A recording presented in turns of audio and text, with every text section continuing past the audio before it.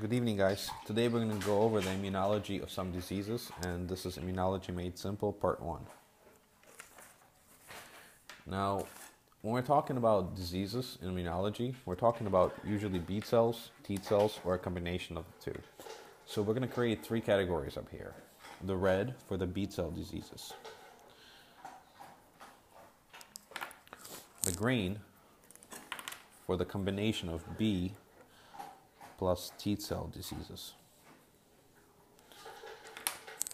And the blue, all the way in the end, for T cell diseases. Put that word in there. Now, the way we're going to begin this thing is, when you begin anything, a good place to begin is with a name. So we're going to begin by starting with the names of these diseases, and these groups have a special meaning. So when you're looking at diseases under B cells that have a special name, you're talking about Bruton's.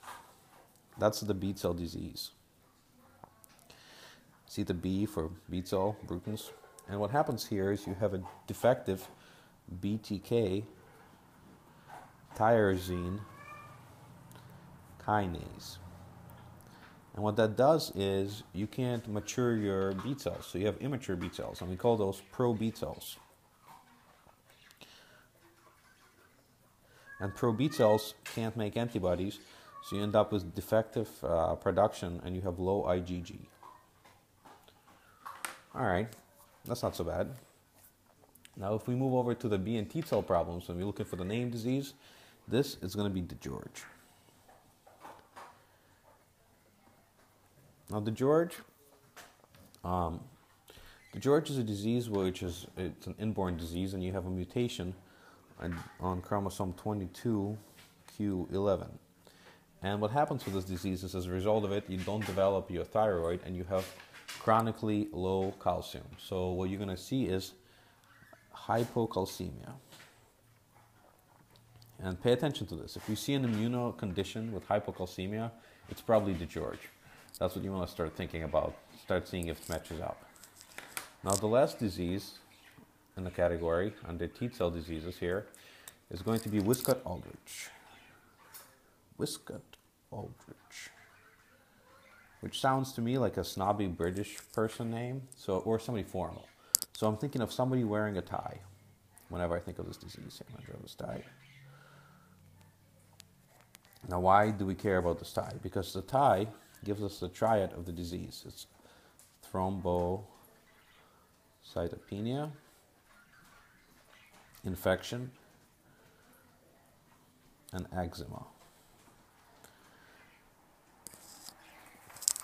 Now, once we are done with the names, like the next thing you want to remember about a person you meet is what's unique about them. And since we're talking about antibodies, maybe each of these B cell or T cell problems, unique, special.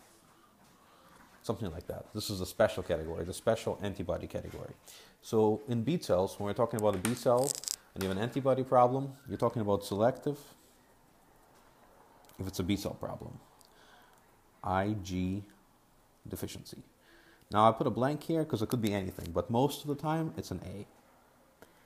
And the way these people present is they usually tell you that there's a positive pregnancy test, PHCG positive, and that's because of a heterophil antibody. And what you're really looking for is a person maybe who came in a hospital and got a blood transfusion which had IgA in it, and as a result, because this person is IgA deficient, their body thinks that IgA is a foreign antigen and attacks it. So think of a blood transfusion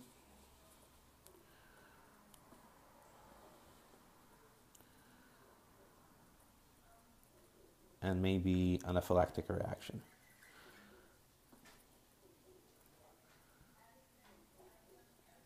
I'm going to put blood here because it's in red, and this point is in red, so I want you to think about that. Now, under B and T cell problems, we're talking about E, and this one's called Jobs syndrome. And when I say E, what I mean is IgE, and you have a lot of IgE. Now, in order to make IgE, who makes IgE? B cells produce interleukins to make IgE. And in order to make IgE, we produce interleukin 4. Now, interleukin 4 is produced by Th2, or T helper 2 lines of cells, which are designed for fighting external threats. And so what happens is, because you have a big production of interleukin 4, it suppresses T helper 1 cells and prevents them from producing interferon gamma. So low interferon gamma means decreased ability to fight off certain kinds of infection. Now, under T cells right here, in the blue, what we want to think about is IgM, hyper IgM syndrome.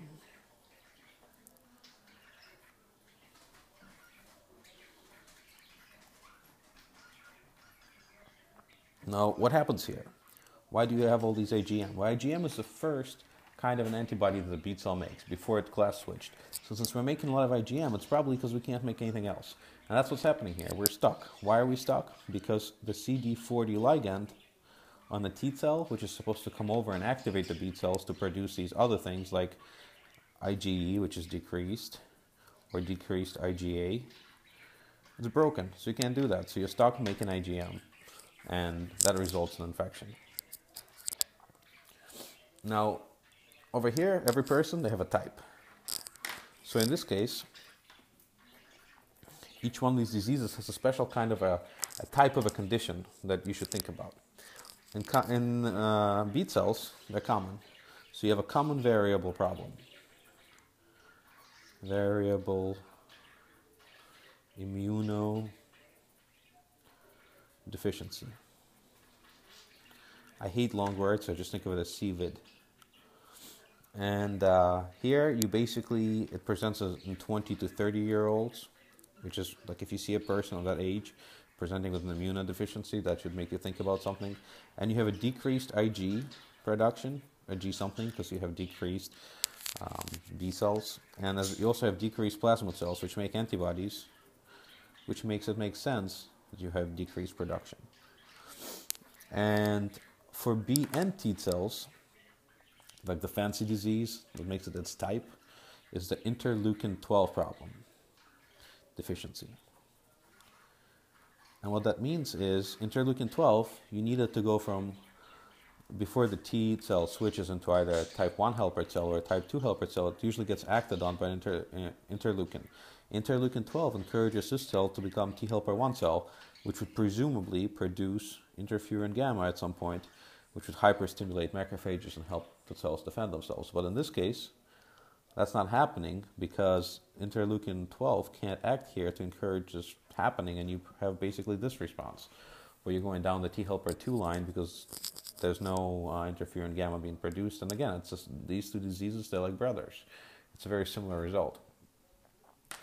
Now in the T cells, the disease is very similar to group 1, which is there you had common variable, here you have severe combined.